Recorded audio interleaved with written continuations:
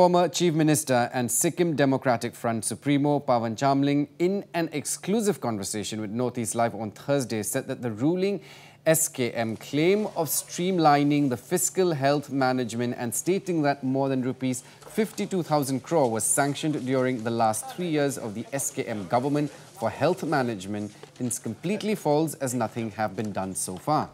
Now, the former Chief Minister further said that the development pace of the state is halted when the previous SDF government has left in May 2019. Notably, Chamling is on his 50 days-long Save Sikkim campaign meeting the district and grassroots level party workers and public across the state. Today, he met the public of Pashak village under Renok constituency under Pakyong district. Now, during his ongoing campaign, Chamling also alleged that the connectivity of the state is in a pathetic condition, and moreover, the situation of drinking water, school, education and health sectors and law and order situation has worsened since the SDF was voted out of power. Chamling further alleged that the reputation and image gained by Sikkim during his governance for 25 years has been completely ruined by the present government, and thus the state has become one of the most underdeveloped states within a period of 3 years. Now, meanwhile, during the Padyatra, Chamling himself hosted the SDF flags to his party workers' houses from Thursday and will continue till the campaign is completed. Justify मुझे करने की जरूरत नहीं है।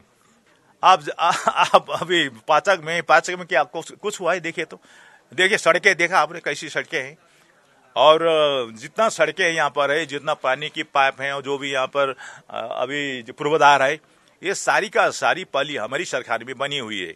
आज तो कुछ भी नहीं हुआ है। यहाँ के लोग बहुत तड़प रहे हैं, अभी रो रहे हैं, कोई देखने वाले नहीं है, पानी नहीं है, बिजली नहीं है, खाने पीने को नहीं, काम नहीं है, कुछ भी नहीं।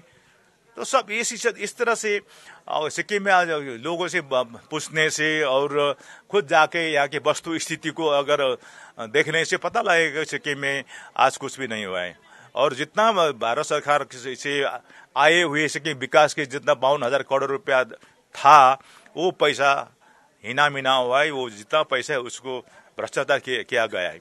जब हमारी सरकार थी उस टाइम पे बाहर के लोग सिक्किम से सीखने के लिए आते थे, लेकिन जब मैं सरकार में जब मैं आया तो उस टाइम तक बाहर के लोग सिक्किम में सिखाने के लिए आते थे। लेकिन जब मैंने संभाली तब से फिर बाहर के लोग सिक्किम से सीखने के लिए आते थे।